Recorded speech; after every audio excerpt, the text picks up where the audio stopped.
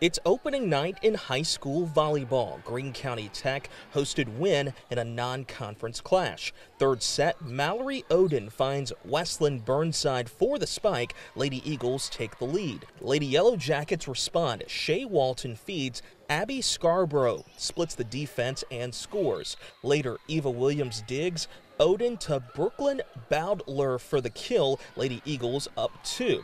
Wynne stings back. Emma Hall digs. Walton assists. Allie Glover gets the point through traffic. But the Lady Eagles fly away. Burnside to Bowdler for the throwdown. GCT sweeps it in straight sets. Here's some more scores around Region 8. That's a look at sports. I'm Chris Hutchison.